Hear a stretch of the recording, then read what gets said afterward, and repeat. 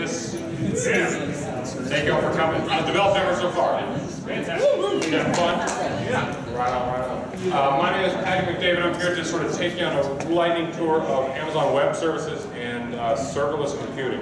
Is anyone here using serverless computing in their lifestyle yet? Just a couple of folks. This is going to be all new to most of you, so I hope you have a good time with this. Again, I'm Patrick McDavid. I'm the CTO at BombBomb. BombBomb builds video tools to help people make connections on the internet more easily with new friends. We're hiring. A couple of my guys in the back there want more friends that we work out on Platts, so you should hit me up if you're looking to do services, back-end, that sort of thing. We're definitely hiring away. So the plan today, we want to talk about sort of where serverless came from, what it is, and the history, sort of the context it exists in. I've been doing web apps since essentially '99, so I've seen a lot of this new, the cloud sort of emerge. So we're going to talk about some of that history, and then I've put together a little sample app to show how we can use JavaScript to tie together a bunch of Amazon services or just different little pieces to make something cool pretty easily. So I'm going to show you around that application. Who's using Amazon Web Services today? Bunch of folks. The last talk we saw a lot of screens about how to click through Amazon and set up things manually. Who's doing that kind of a thing? Configuring buckets by hand today. Who's using something more like Terraform or CloudFormation? Those are tools that let you sort of write configuration files that will put servers up on the internet for you. That's awesome because you can put them in version control, right? Amazon launched in 2006, so it's been around for a little while, and it started kind of small, right? Amazon, the business, was running all these this web app in the cloud, selling socks and the like, and they were realizing that they needed to start offering these same kind of things across all their web properties. They launched these three initial services: S3, the simple storage service, which is just files in the cloud, essentially. SQS, which is just a messaging service that lets one application send a message to another and not lose that message in transit, which becomes a big deal when your apps need to talk to each other and not miss, sock orders. And then EC2, which is just computers available on demand within moments, right? You can hit a button and get a computer for whatever you need to do, billed by the hour.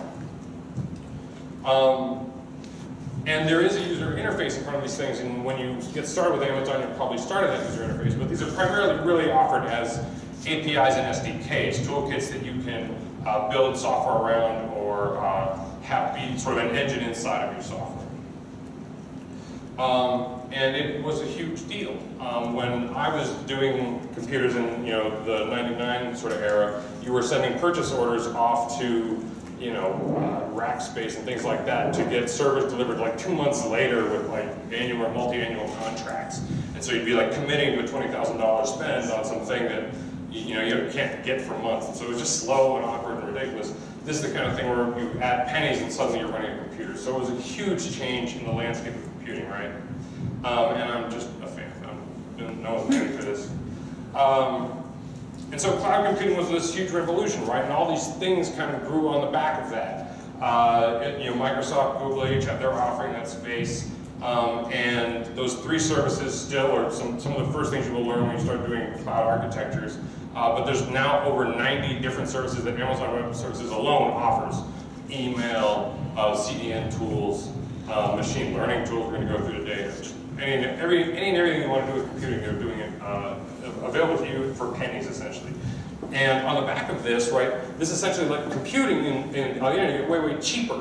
And so SaaS businesses just exploded, right? All of a sudden, all this stuff that you're paying developers more to do over slower time scales, you could go faster and do it cheaper. So the SaaS world just exploded. You all are here because of that, essentially, right? These boot camps are just a business around this new model where we can do computing faster and cheaper. This platform as a service thing started to happen where you just bring code and they'll run the code for you. This stuff that just made all this stuff so much faster. JSON and REST, this stuff is the lingua franca that people went to boot camps and all of you were speaking of today. And so it was good. iOS all grew on this sort of thing. So it's fast, but I don't know who could make sense of this. Does anyone recognize anything like this? So this is your sort of standard issue Amazon highly available web application diagram. I'm going to walk you through it quickly. Essentially, there are these two major sections on each side, right? These are availability zones. These are virtual sort of separate data centers that host on the front side computers doing the computation, then talking to maybe web applications and databases. But the thing to take away from this is that essentially to do cloud computing well and resiliently, so that when one of these ephemeral computers maybe goes offline because some server at Amazon got sick, right? You need to have this load balanced, well-architected cloud infrastructure. That is a mouthful because it's hard to do. That's a discipline that takes people a long time to get good at, right? There's all these components that you will spend a month or two just getting conversant in. And so it's fast and it's excellent, but it's also complicated, right? So it's excellent, but there's a lot to learn. And the other thing here is Jeff Bezos is the richest man in the world now, right? Richest person. And I'm not saying it's because of this, but the secret to all this is that all those little rectangles on the last screen, they're billing you by the hour for all of that. And this is an actual screenshot of one of BombBomb's fleets. And essentially this is CPU utilization, right? And on Amazon EC2, you're paying per hour of CPU availability. And so we're using something like that 20% on the bottom, but we're paying for the whole 100%. So we're essentially just blowing money out the door hosting this stuff. And to get to a place where you can really effectively utilize that 100% and like really run those CPUs at a high rate, you need to be doing a certain amount of volumes that you can be doing predictive scaling kinds of things, and that's even harder again. So all this to say that to do cloud well and without breaking the bank, you're going to need to have a bunch of skills at play here, right? In 2016, there's one group that did this before Amazon, but Amazon really popularized the idea of functions as a service. So we had where the new paradigm is that you're going to give Amazon, using their Lambda tool, some code, and that code is just going to sit there and wait for a request to come into it. And so the difference there is you're not paying for a server to be always running and idling and waiting for something to happen. You're going to wait for an event to happen of one kind or another. These events could be an HTTP request coming to your browser, or it could be any old thing. A file appears in your file server storage, or a stream message happens when your Internet of Things device sends a ping up to the server, right? Now you're not paying Jeff for all that red time, all the time that you're not actually using the service. This was sort of a new revolution, and the idea here is that you're not paying per hour, you're paying for hundreds of milliseconds at a time, essentially. So now Lambda bills you at something like a 10,000th of a penny per gigabyte of memory per millisecond. So it gets way, way, way cheaper if you have this sort of occasional demand, which when you're starting new projects is really where you are. You're getting thousands of requests an hour or maybe millions, but not the kind of thing we need to have standing fleets of servers to be effective. So this is a huge new deal. It's really a new idea where they've already got the standing fleet. They'll let you sort of dip into it as you need it on demand.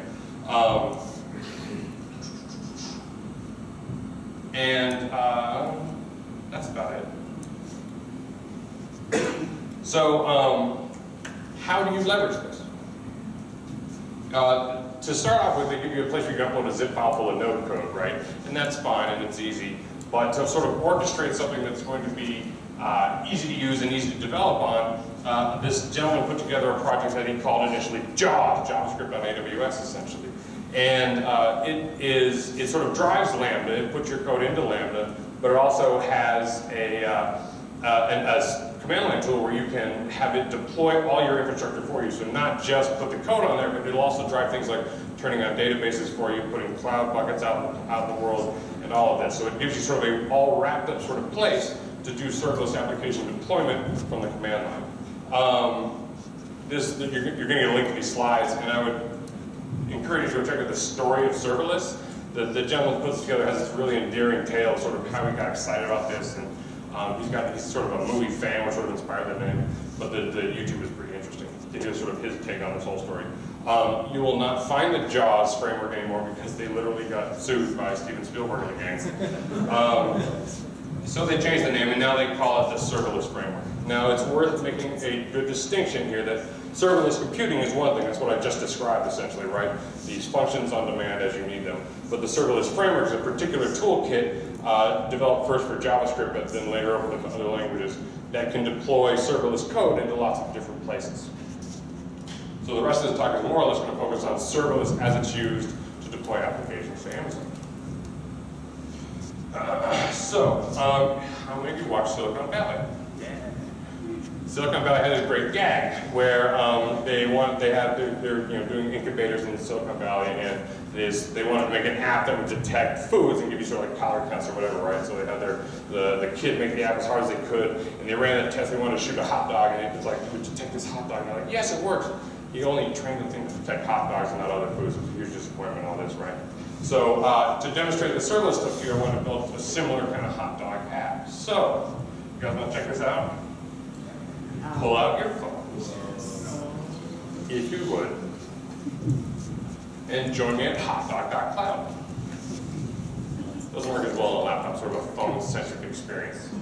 So who's got their phone out ready to go? It's coming. I'm getting lost here. What? What have you been uploading?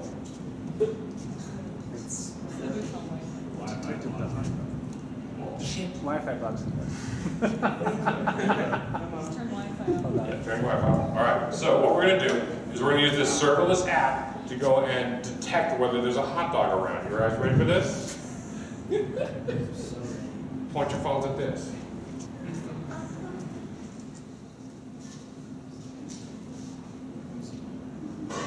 So what this is going to do is it's going to pop this image up to the cloud. It's going to hand it off to an Amazon image recognition service, and it's going to test to see what it sees here. It's going to see things like walls. What'd you find? It's not 98% projection screen. That's right. He did it. Any pizza hits? I'm going to walk up closer. Actually, no pizza. No pizza at all? I got an ornament, a diamond, A diamond? a gemstone, and jewelry. What am I paying Amazon for? I'll try another, guys. Ready? Definitely not. Not a hot dog.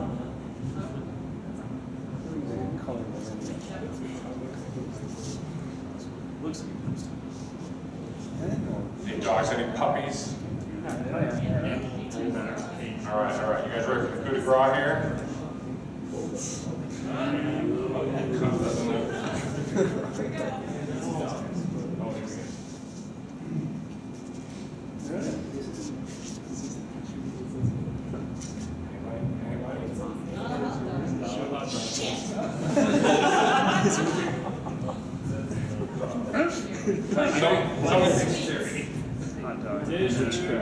Still We got one. I got a hot dog right there. Still in beta, premiere release. Thank you for beta testing with me. All right. So the rest of the talk, I want to show you how that application was put together and how it's deployed, essentially. So Serverless, the framework, is essentially just a Node tool that you're going to install with Node, right? It's available today. It's in versions like 24 or 25 or something. They're adding new features all the time. It's a very heavy development. Serverless, the framework, has now become sort of friends with Serverless, the company, where they've got some neat tooling that you can pay for, but you don't need any of that to use the framework. So you can just bust out Node and install Serverless. And then it's as easy as just doing a creation script, right? And it's going to give you just two different files. You're going to get a serverless YAML file, which just is the name of your project, the kinds of tools you want to have this thing deploy for you, and then handler JavaScript. And so I want to walk you through the handler. It's a very small file, right? It's essentially just one node module that you're going to start off with just a single export.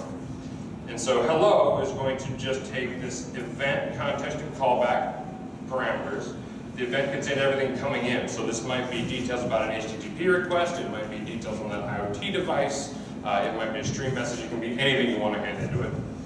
The context is generally lower level, but it'll give you things about sort of where you're running in Amazon or Azure or whatever. Often you don't really need that stuff. And then callback is your standard callback where you're going to send your processed data back up the stream, right? And then the other file, the serverless.yaml file, has just a few things in it that are going to matter to us today. You're going to give it a name. You're going to tell it where you want to deploy this stuff. So again, you can go to Azure or whatever, but we're going to use Amazon. The kind of runtime you want to use, this stuff is Polyglot. You can use serverless with Python, C#, and a bunch of other languages. We're going to stick with JavaScript. And then you give it a list of these functions that you want to run. And so it's sort of a map of all the things that you're going to want to do. We're going to see that this one essentially has 3 calls that we use to do this Hotdog trick. Then, I don't know, you guys want to try this thing live? Live demo? I'm nervous, it's going to be fun. Alright, so you can run serverless at the command line, and SLS is a short version of that. So this should just create a new folder with a developed Denver empty node project in it, right? So from scratch, live in front of you now.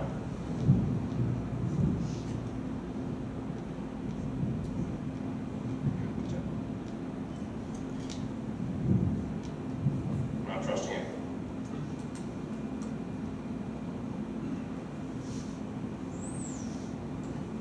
Try it.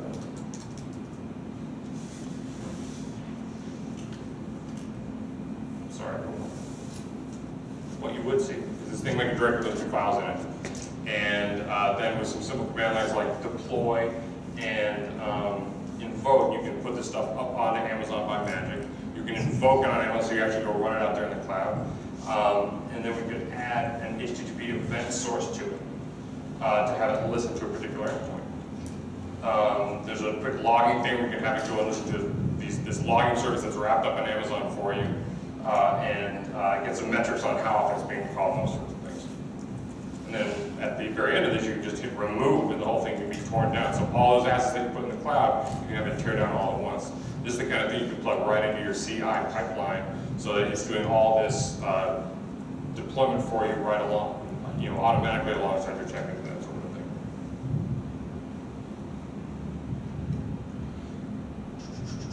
So let me talk you through what was happening as we were taking photos of Hotdog, right? Your mobile device was sending a request out to the API gateway, which is an Amazon service that fronts the Lambda runtime. So it just essentially gives you an HTTP facade that will take these requests and hand it off wherever you want to hand it. We were handing it to Lambda, right?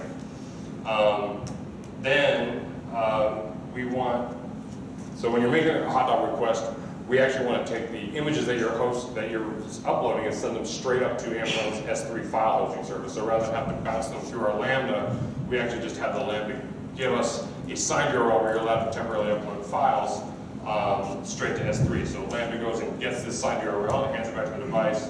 The device then uses that signed URL to put it directly on S3. So we're not actually uploading the file to my service, we're just going straight to the cloud host. And then in the end, we tell Serverless to go talk to the image recognition engine, determine what it sees in the image, and then give the whole thing back to you as sort of a response, right?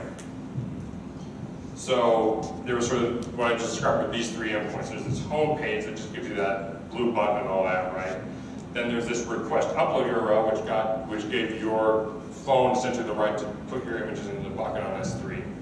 And then there was detect, which then ties it all together and says, hey, go check if this image has something we care about.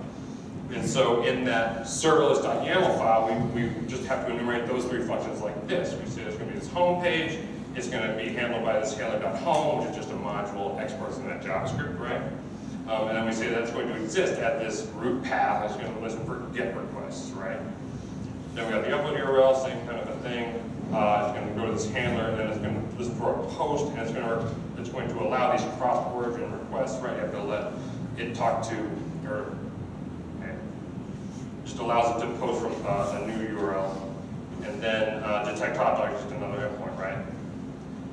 So in the last talk, he went into detail about how to properly host a static website on Amazon. This is exactly the opposite of this. So this node code is actually booting up every time the homepage is called and reading this HTML file from disk and then serving back out. That's the wrong way to do that. You're going to want to host static files on CloudFront and CDN correctly. But for speed, we just put it as part of this. And so it's as simple as getting the homepage request, reading a file out of the hard drive, and returning it back with a text HTML content type. So again, not the right way to do that, but we did it with this. It was the easiest way to wrap it up into one, app here.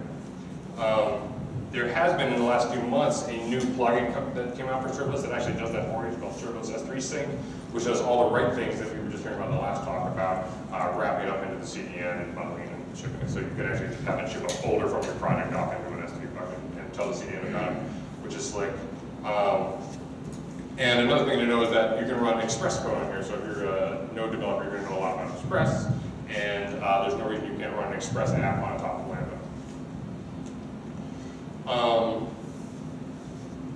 My favorite part about the serverless framework essentially is that it not only will put the apps, the app into Lambda for you and run it, but it will also deploy and manage all the other assets you need to run your app. So this could be a MySQL server, or it could be a bucket to put these uploaded images in, essentially, right? And so if you've ever done the CloudFront or the Terraform work, it's essentially you just use the same syntax inline here. And so it can be version controlled along with all the rest of your code. It just keeps it all in one place, which is awesome. So here we really just had to put that S3 bucket out there to hold all the uploaded images. And we just put all the rules, all the bucket properties that you saw in the last talk we were here, him going through the UI setting up, you can just set it all up here. Run it, test it, see if it works. If it doesn't work, run it again, and then we get it right, put it in version control, and you have that forever. So we're essentially just creating a bucket, allowing these posts to it, lets you download the images, lets you request to put the images up, post actually takes the images, and then head can check if there's the images have been changing. But again, we can put all sorts of things here, like databases, etc.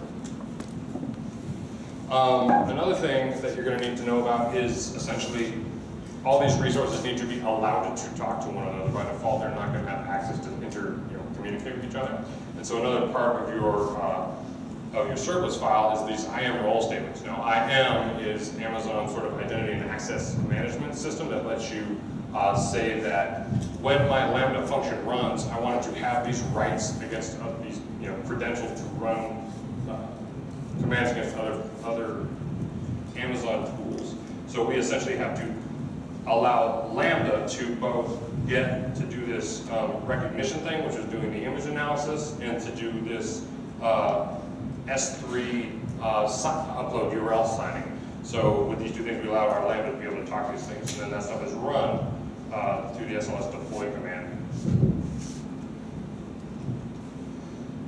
So these Lambda serverless apps have no user data on them. You never want to put user data on them. The container that these apps run in are very ephemeral. Those disks will almost always be wiped between runs. That's not actually always true. We had a bug at work once where we were storing video parts in a Lambda, and it turns out they weren't actually wiped when we started stitching together the wrong parts. We didn't expect that. It was really weird. But you cannot depend on that server to hold on to files at all. So we needed to just essentially bypass that for the upload by getting the site URL and uploading it along the side.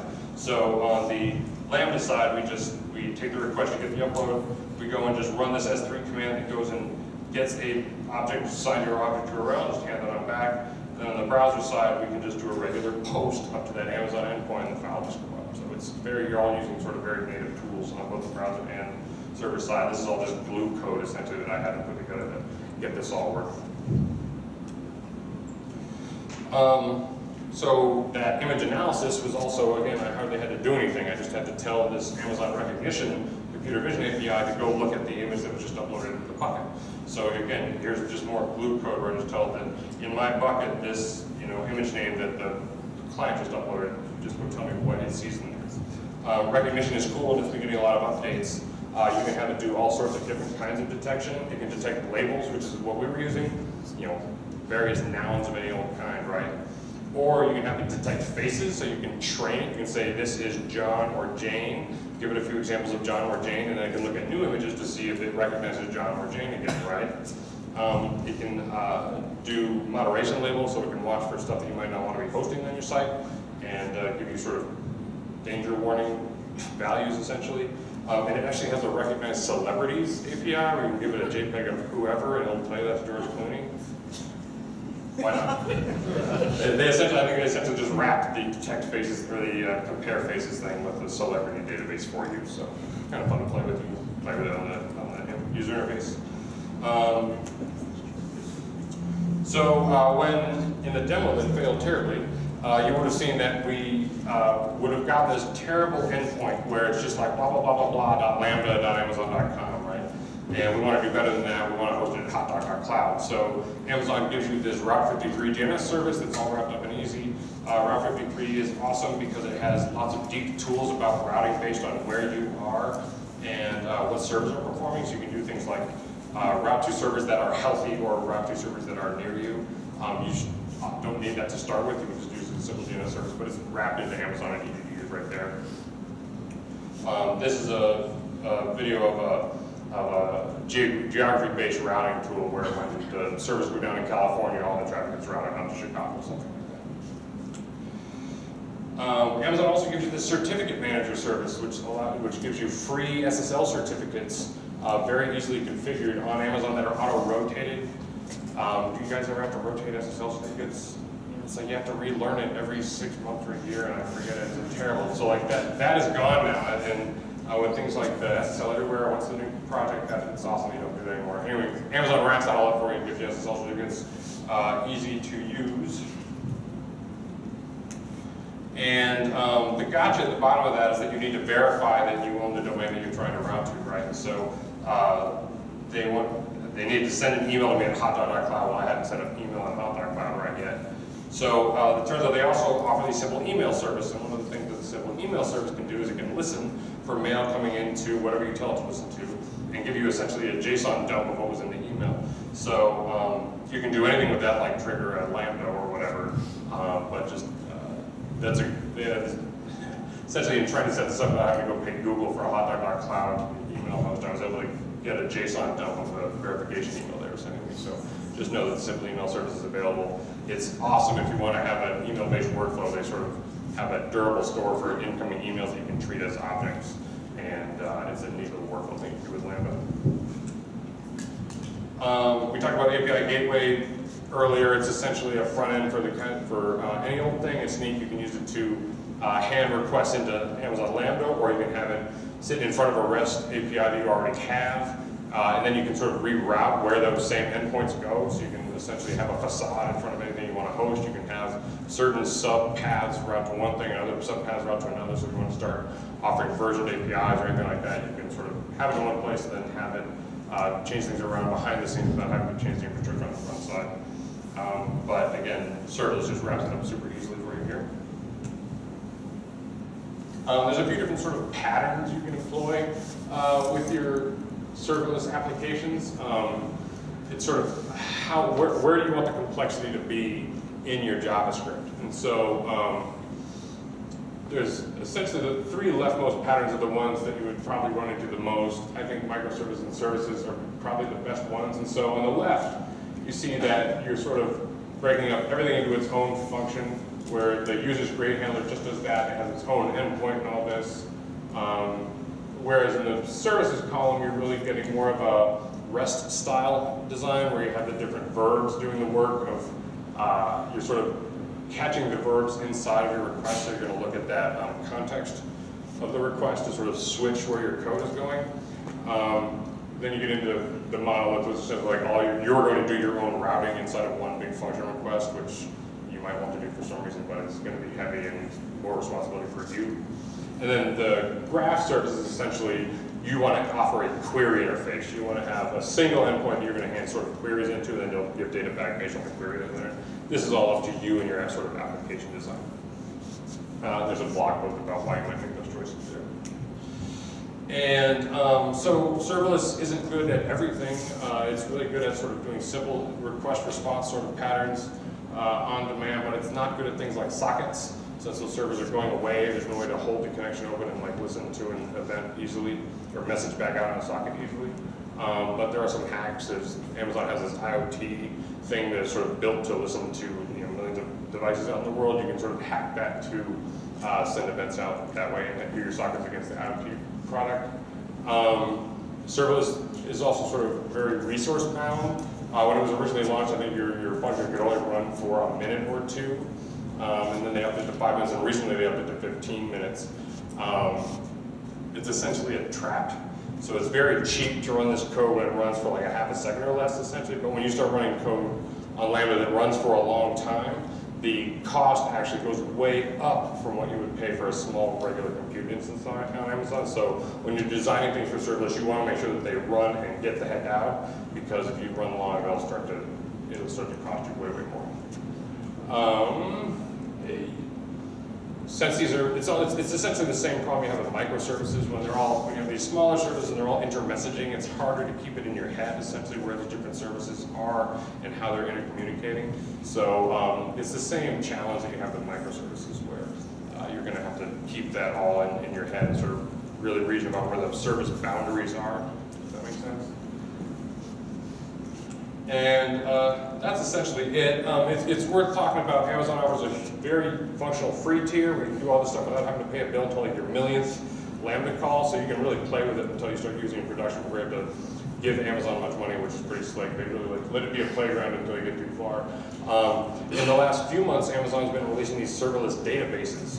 So it's essentially, the first one they released is essentially a MySQL server that you only pay for when the queries are running. They like manage to keep the indices and the data sort of in cold storage until you actually need them, which is neat. In a couple of projects I've done with this, the most expensive part of it is running a database that was always online behind it. You're going to spend tens of dollars to do that with a tiny server. Anymore, now there's this MySQL that sort of turns on as you need it, which is great. That keeps you billed out in a tiny, for hobby projects. It's great. It's very, very cheap. Again, you don't need the serverless framework to play with serverless computing. It just kind of can be an accelerant for you. Some other stuff I want to do with my project, there's a great sort of Python native one, serverless framework equivalent called Chalice, that lets you do all the same sort of things, but it's more Pythonic if that's your interest or flavor. It's pretty slick. It's actually built by a team at Amazon themselves, so it's very well funded and it's doing pretty well if you like it more on the Python side of things. That's about it, really. Any questions? What's the link to download the slides? Oh, it's at hotdog.cloud. It's down in the top right corner. Oh, okay. Yeah, you want to get the slides? Is Lambda or serverless making steps to try and implement sockets, or is that just sort of a boundary? I think essentially that's going to be a boundary, right? The serverless computing is essentially just event-based computing. So I should know more about what Microsoft is doing, but I would guarantee you that Amazon is going to put some top layer in front of it that will sort of keep the sockets alive for you. And with things like their application load balancer that doesn't yet, actually I think maybe it does actually talk to Lambda now, those things are absolutely coming. Thank you all very much.